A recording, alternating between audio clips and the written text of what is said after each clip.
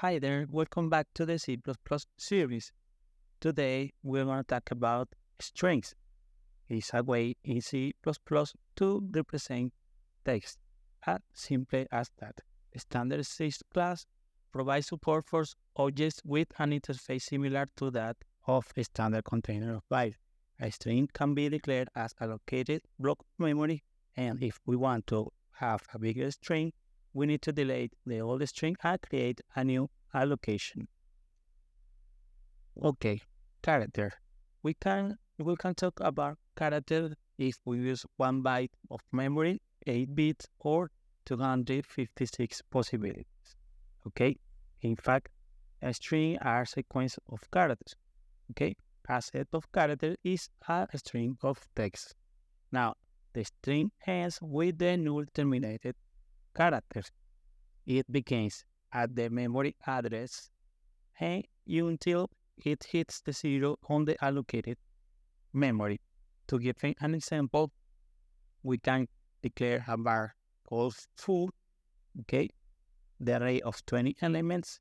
We can also represent the word hello and Merry Christmas as they also can fit into these elements, okay? Now, let's take about a little bit more of practice and write some exercise.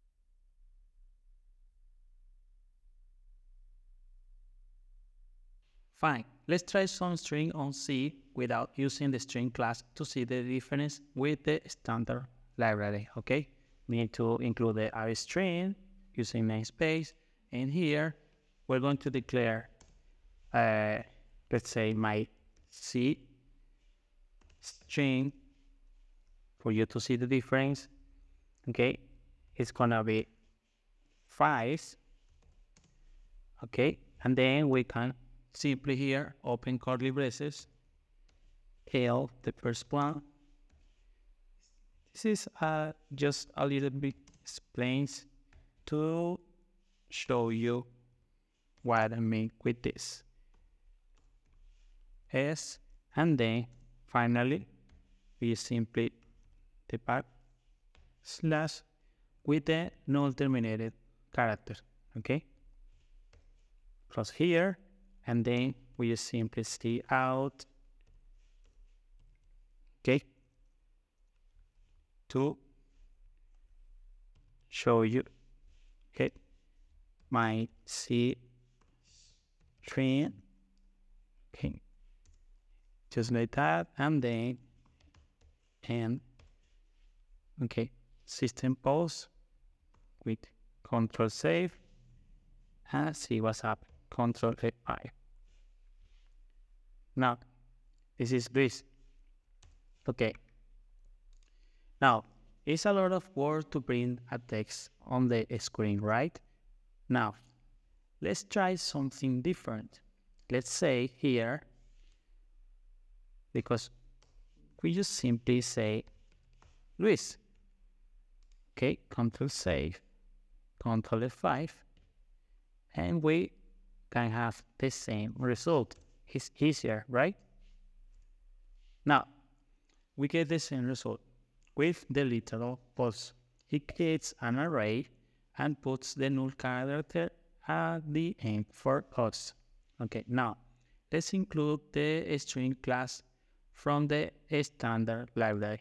Let's say include that string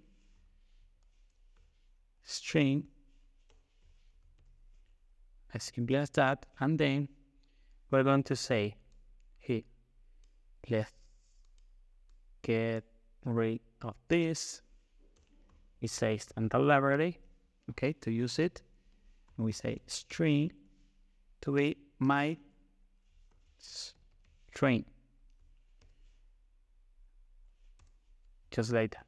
And then we're going to say my string is going to be equals to Luis. Fine. And then we need here to say a standard library. Okay, see out my string.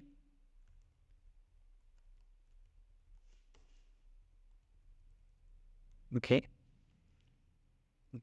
we got an error here. We need to verify is with capital S, my string here, and then we simply gonna take here the standard library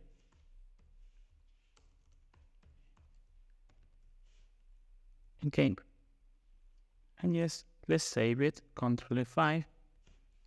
We should get the same result, as simple as that. Now, as you can see, it's very simple to use the standard library. We don't have to work a lot, and we can also create strings. We can also append strings, and so